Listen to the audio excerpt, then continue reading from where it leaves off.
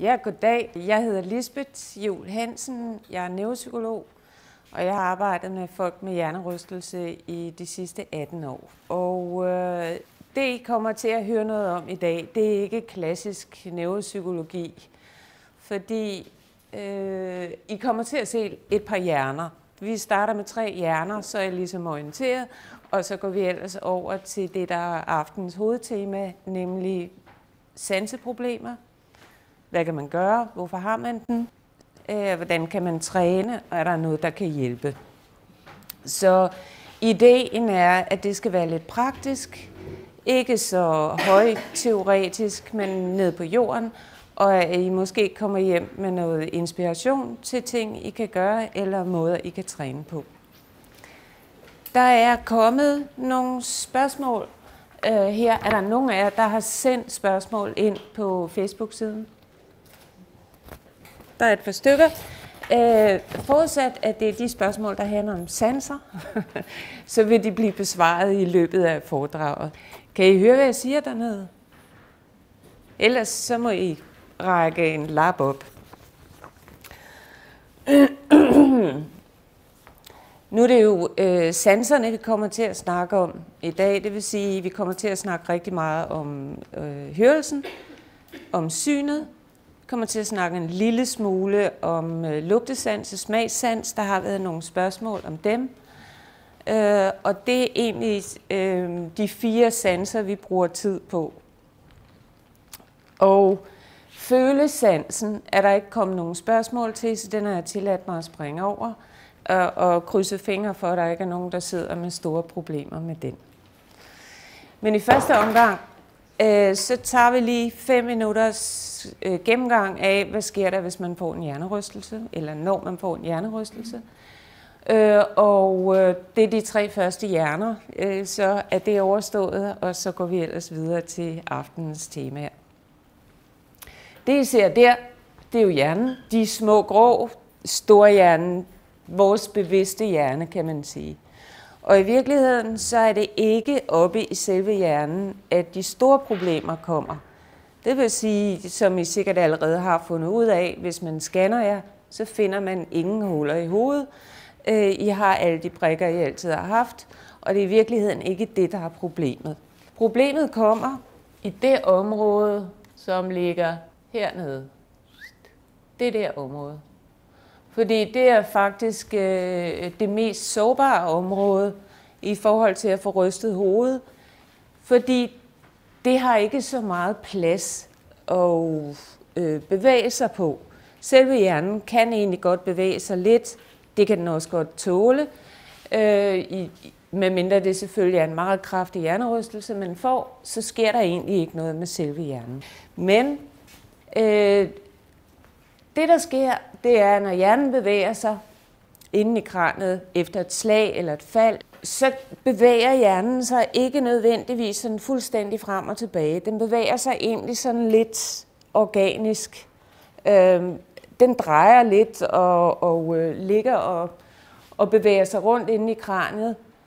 Men ned i bunden af hjernen, altså det område, jeg har cirklet ind før, det her område, det kan faktisk ikke bevæge sig, fordi der sidder en stor knogle og stopper bevægelsen. Så problemet er, at dernede, der ligger al automatikken, der ligger energistyring, der ligger sansebearbejdning, der ligger en masse kranienerver, og de bliver generet, eller rettere sagt, de nervebaner, der går op i hjernen, bliver generet. Så det er mere kommunikationen imellem de dybe dele af hjernen, og så selve hjernen, der bliver forstyrret. Det kan se den gule streg der, det er en af kranienerverne. Det er den kranienerve, som går ned fra bunden af hjernen, og så op, og så styrer øjnenes bevægelser. Og det er en af de ting, som er meget, meget klassisk efter hjernerystelse, det er, at man får faktisk nogle problemer med at holde styr på øjnene. Enten føles de ikke ordentligt ad, eller også så bliver de sløve i optrækket og bevæger sig langsomt.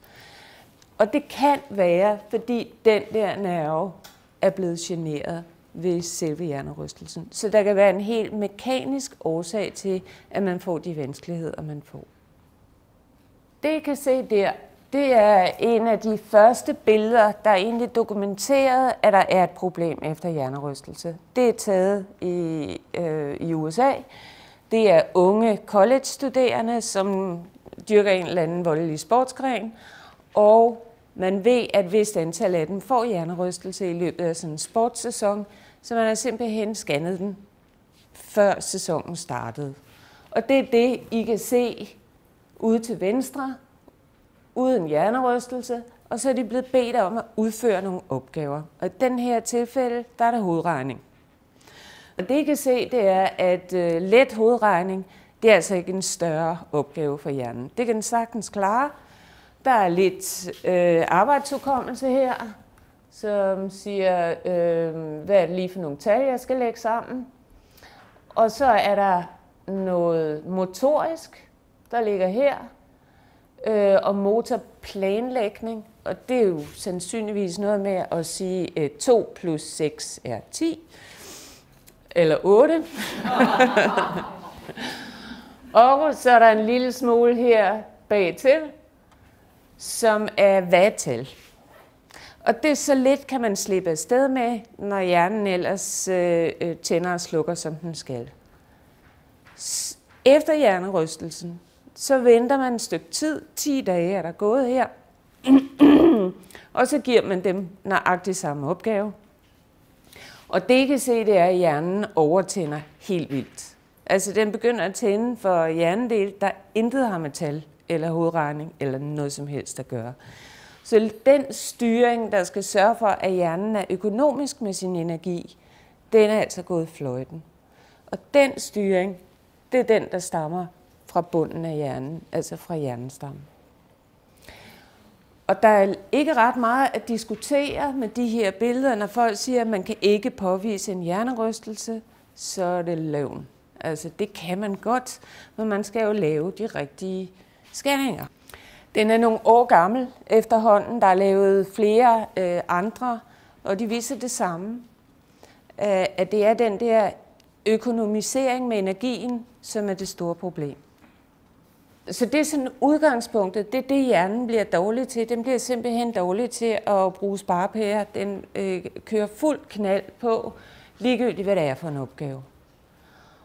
Og der er nogle områder af hjernen, som jeg har her, som udelukkende tager imod input udefra. Og det er faktisk hele den bageste del af hjernen.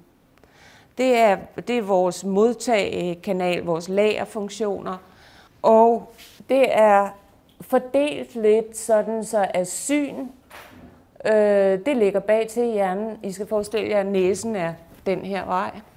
Så synet ligger bag til, så ligger hørelse og lugtesans, den ligger nede i temporallapperne, altså tændingelapperne. Og så ligger hele den der med, hvor er min krop henne i verden, den ligger op på isen. Og de områder, de får hele tiden information udefra. Og ret meget information, faktisk. Medmindre man sidder i et mørkt rum, hvor der er helt stille, så får vi hele tiden information, sanseinformation udefra. Og det vil sige, at i princippet, så er hele den bageste del af hjernen altid på en eller anden opgave. Stort set altid. Undtagen, når man sover, og hvis man er i en eller anden isolationstank, hvilket sker sjældent. Men ellers så er der altså alle de der arbejdsfunktioner, som hjernen hele tiden skal løse. Og når man tænker på, hvor meget information sanseapparatet egentlig sender ind i vores hjerne, så er det meget godt, at der er nogle filtre for de der sanseinformationer. Og de ligger nede i bunden af hjernen. Og de er automatiske. Der ligger nogle filtre for lyd. Der ligger også noget for synsindtryk. Og det er hele tiden et spørgsmål om, at vi kan ikke det hele, så vi vælger noget ud, og så bliver det det, der er interessant, og så er det ligesom om hjernen ikke behøver at beskæftige sig med resten. Og det er de filterfunktioner, der skrider i svinget, når man får en hjernerystelse, og når man bliver træt. Fordi det sker faktisk ikke kun, hvis man har slået hovedet. Det sker også, hvis man er under pres, hvis man er stresset, hvis man er træt. Så bliver vi dårligere til at filtrere i sanseindtryk. Og alle kender oplevelsen af at være rigtig, rigtig godt bumpet, og så har man ikke lyst til at høre på skrigende børn eller folk, der fortæller dårlige vittigheder. Så vil man helst være i fred, og man bare have ro. Så hjernen er mere eller mindre god til at holde information væk fra bevidstheden. Så træthed spiller altid en rolle i forbindelse med sanseindtryk. De to store sanser her, synet og hørelsen, som er i hele det der område, de har også andre områder, som de sender information til. Så det er ikke sådan, at synsindtryk kun bliver lige bag til i hjernen. Den sender også information forskellige steder hen. Og det gør hørelsen også. Så det vil sige, at alle sansindtryk aktiverer hjernen rigtig meget. Og et af de spørgsmål, jeg har fået, det er, om der er forskel på lyd. Og det er der faktisk, fordi hjernen er lidt specialiseret i, at al lyd ryger ikke af både til højre og til venstre. Hjernen vælger noget ud. Og vi kommer til at gennemgå hørelsen, og vi kommer også til at gennemgå synet, og så får I lidt flere informationer om det.